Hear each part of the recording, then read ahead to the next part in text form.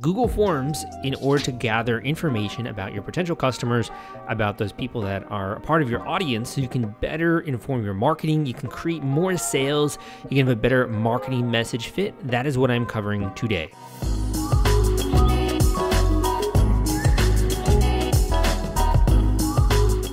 Okay, so let's get right into it. All you got to do is basically Google Forms, and it will come up with one of the first or second result. And you can see here, you can basically use free application, which is Google, in order to create personal survey forms. And also, if you want to, you could use Typeform, or you could use SurveyMonkey, or those kinds of tools. But today, we're just focusing on Google Forms. And basically, how do you set up one of these things, and how do you collect and gather customer data leading up to a launch? So what we're going to do here, you could create a blank form if you want to. I would recommend going with a template. You can just do a very simple customer feedback form. Now, the reason why we're doing this, again, is to get as much information about your customers as humanly possible so that you can tailor your marketing messages, and also so you have a really clear sense of who is on your list, who is a part of your tribe. And in that way, you can better orient your marketing, and also you have a better sense of people that are going to convert, right, when you actually announce a product or announce a launch. So first of all, if we're going to be collecting emails, you don't have to. I'd recommend putting this at the top here if you want to, but you can select with each individual item the email address. If we want to have it be a required answer or not, you could do that. I'm actually going to remove this email here because I want to have this form actually be something that's anonymous. And the reason why initially I usually do an anonymous survey is because it allows you to get really honest feedback from people. When they know it's anonymous, they're not going to be gathering. People don't know that you're not going to be like tracking down who they are or something like that. So having an anonymous feedback is a really way to get honest feedback. But also, when you do another survey, if you want to, you could gather their email address, and then that gives you a lot of leeway to reach out to those people again. But just make sure you do that. So here I'm just going to change to say, we would love to hear your thoughts or feedback.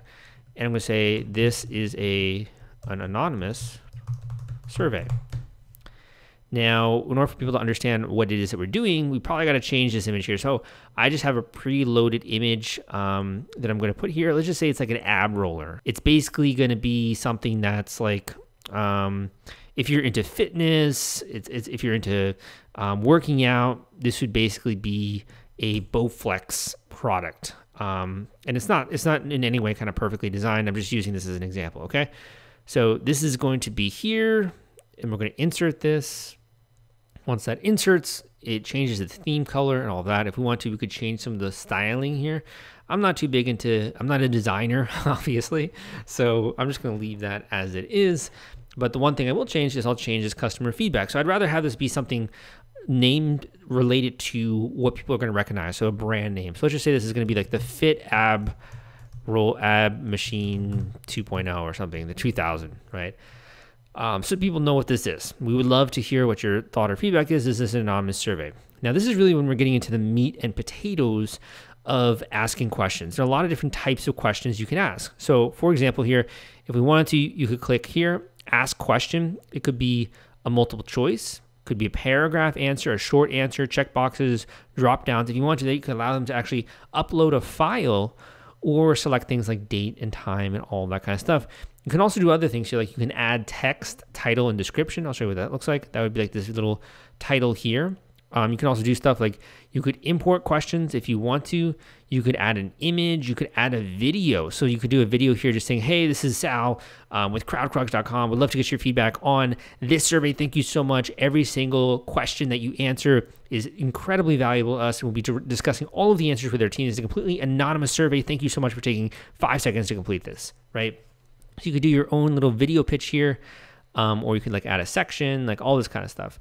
So this would be, if you want to have like page 1 be here and then page 2 be there, that would allow you to do that. So let's get into the specific questions. First of all, if you are leading up to the launch of a Kickstarter or Indiegogo campaign, you want to know how many of your backers are in your tribe, are familiar with Kickstarter or Indiegogo. So I ask for something like, for example, have you backed a Kickstarter campaign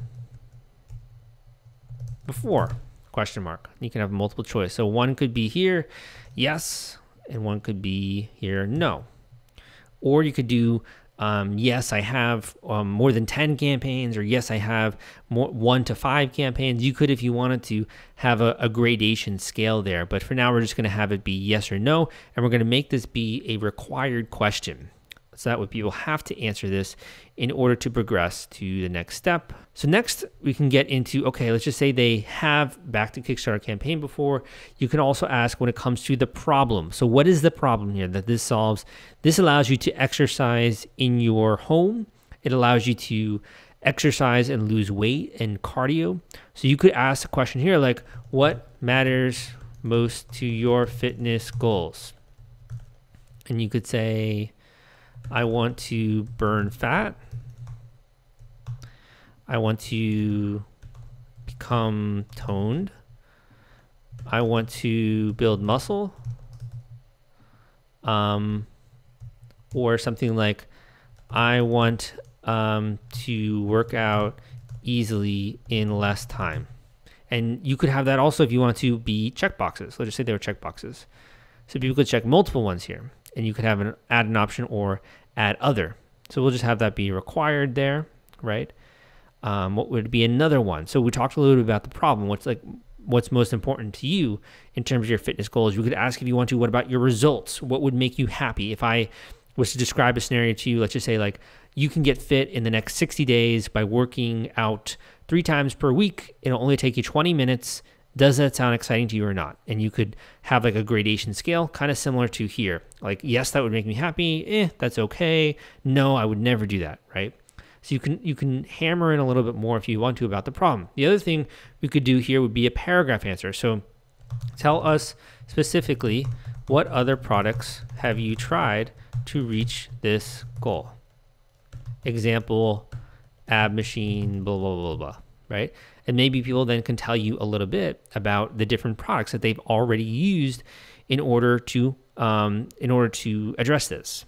Now, depending on what other products you're selling or the person you're going after, you could also ask more pointed questions here. Like, for example, let's go to the multiple choice again. We'll say, how long have you been working out?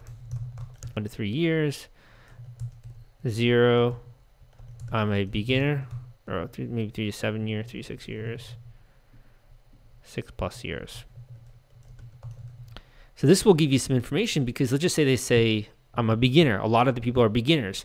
Well, they don't know anything about cardio. They don't know anything about burning fat, how that works, tracking your calories, etc. So they just want something like, I want the result. People who have been working out for more than 6 years, like myself, we are much more educated. And they've probably tried a lot of other machines.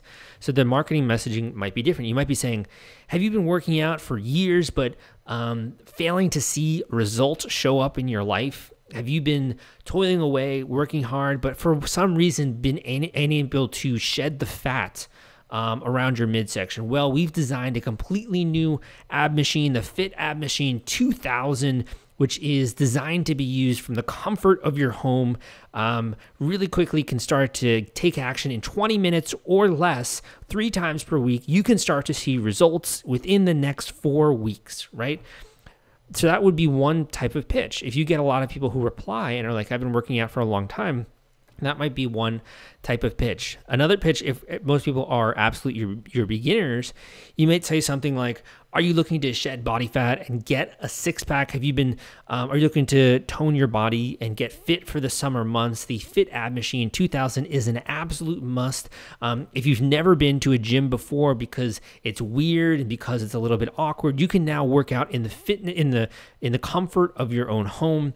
Get fit quickly using the Fit Ab Machine 2000. It is perfect for beginners, completely easy to get started. You don't need to know anything about diet or nutrition. You don't need to know anything about how to schedule a workout routine. You will get all of that in our comprehensive Fit Ab Machine 2000 manual and our accompanying course. All you got to do is show up 3 times per week for 20 minutes per day, and you will have abs in no time by using the Fit Ab Machine 2000. Let us tell you a little bit more about it. You just kind of gather this data from people, and in that way, you can market to them more effectively. So what are some of the other things that you might want to know? Well, one of the other things might be, if I told you that you could get a 6-pack in, let's just say 2 months, so 60 days, how would that sound? And people could be like excited, or no, it's taking too long. You could have a long or a short answer, so you can get a sense of your market message there. Or you could say something like, what would you be willing to invest in a product like this? And because it could be a multiple choice. I'm just kind of doing this really quickly here. I'd probably reword that one a little bit. Just say, would you be willing to invest $200? Would you be willing to invest $500? Would you be willing to invest $1,000? And in that way, you're already getting people to think in the higher numbers here. Like, it's not $100. Like, obviously, you're getting them to already think about what is that going to be worth to them, or how much money have you, here's another good one.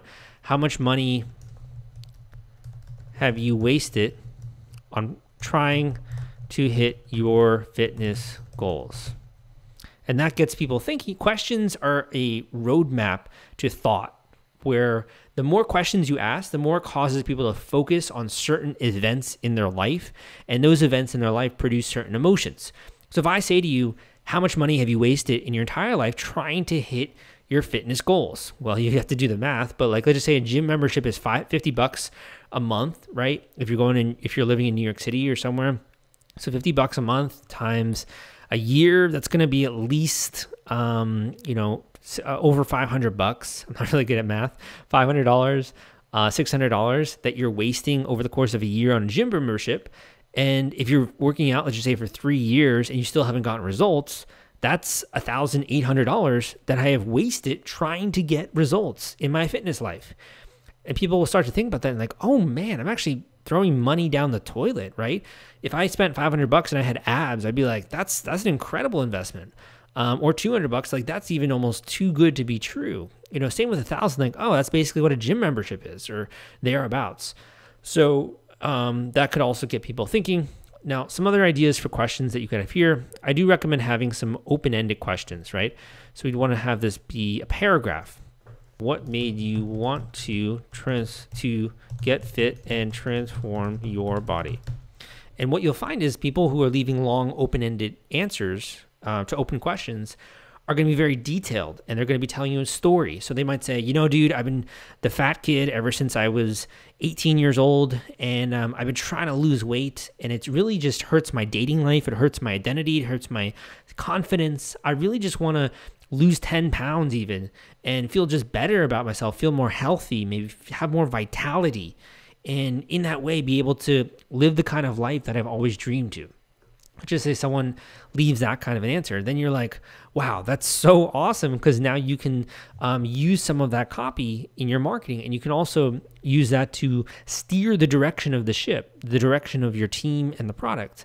So what made you want to get fit and to transform your body? That could be a really good question. I would recommend for the first survey that you do, keeping it to about 6 questions. Any more than 6 questions, people start to tune out a little bit, maybe 7. If one is like a really quick one, you can maybe do 7. But more than that, you risk people kind of wanting to like, this is taking longer than I thought. And they should be really good questions that just hone in on the exact things that you want to know from your potential backers.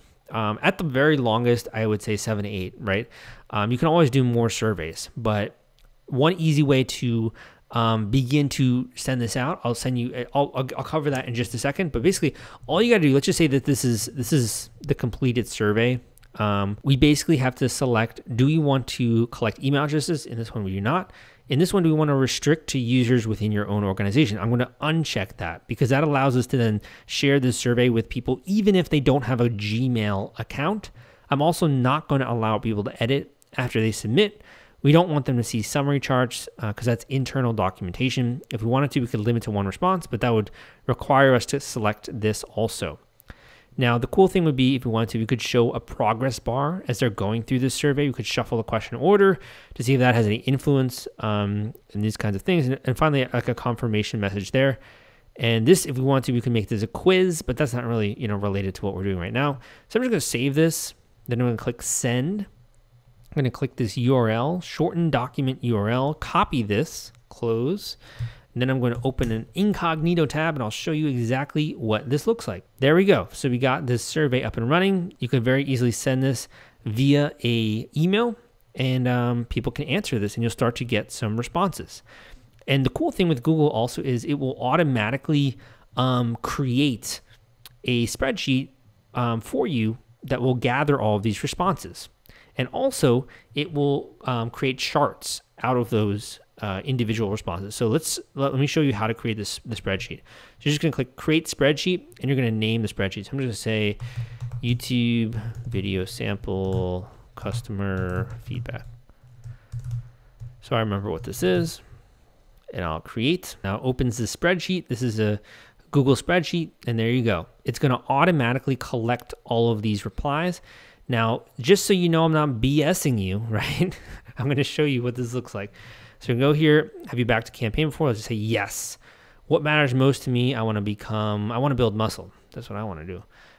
Tell us specifically what other products you've tried. I've tried Bowflex, traditional machine, and a treadmill. How long I've been working out? I've been working out a while, actually. I think I've been about 3 to 6 years. How much have I invested trying to hit my fitness goals? Definitely more than 1,000. So I would probably have one of these options be like something plus, 1,000 plus. And what made me want to get fit and transform my body, level up my goals, and become a better person, and be more healthy, feel healthy. So I click Submit. Submit. Thank you for giving us feedback. And look at that. It automatically all synced up here in this Gmail spreadsheet, Google spreadsheet. And now let's go look at here. We got one response, and it started to gather some of the data as it relates to that. So now you can go back, you can see this and discuss this with your team. Really useful, very interesting. And you discovered I think a practical way to start collecting information on your customers before you go live with a product, or before you go live with a Kickstarter campaign, or doing any other type of launch. This is going to be really valuable for you. One other quick thing I wanted to cover is how to send this email to people so that you get responses from your Google form. So this is basically how you would send the email. So the subject line, I'd recommend being very casual. So let's just say something like, hey, this could be the person's name if you're using MailChimp or something like that. Would love your help. Or something like, can you help me with this? That subject is very informal, casual, and also trying to show people that you need their help. That's fine. Something around that subject line would be amazing.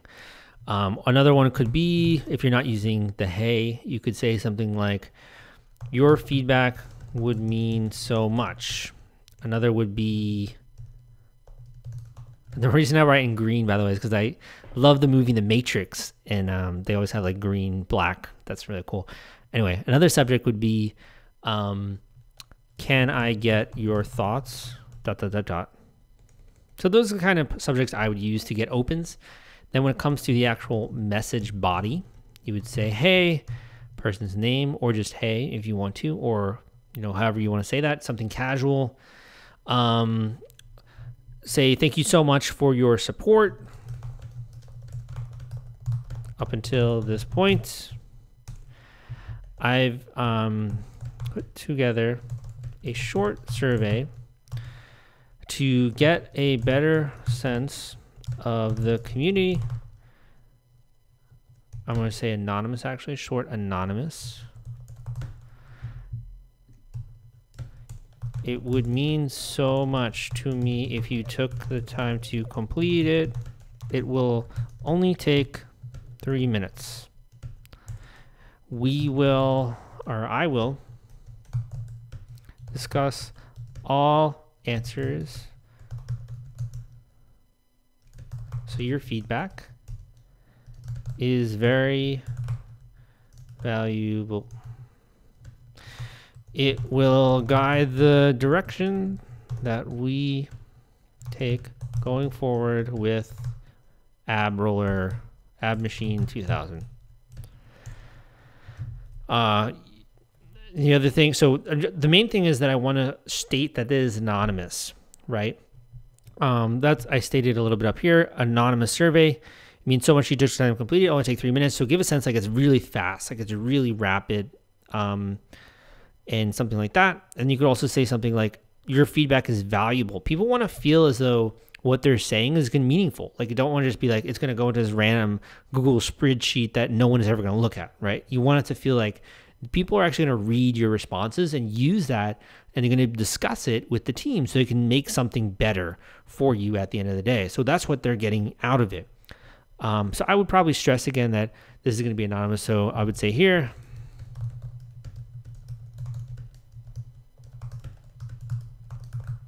we really value your time. Thank you.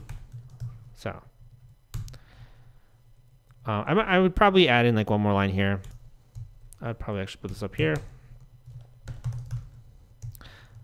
Hope you've been having a great week thus far.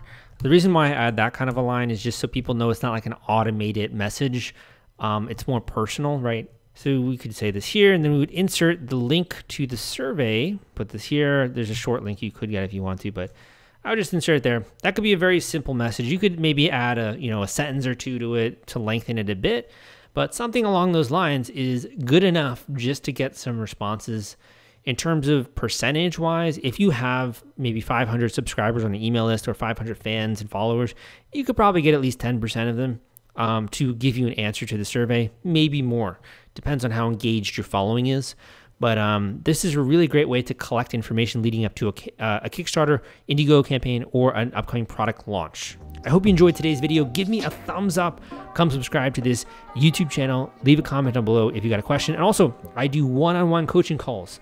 So if you're interested in having a trained eye assess your campaign, you want my direct feedback on your particular products, on what you're trying to do, or you want to work with me in a larger capacity, having me help you with your marketing, you can book a one-on-one coaching call with me. Go and check out the links in the description. Also, I have a free course on Kickstarter you can check out in the description that goes step-by-step through how to launch a successful Kickstarter campaign. I've got a free weekly newsletter and a bunch of other stuff. I got a cool podcast out there on iTunes as well. All the links for that are in the description. Go and check them out after you watch this video. Thank you so much. My name is Salvador Briggman, and I will see you next time.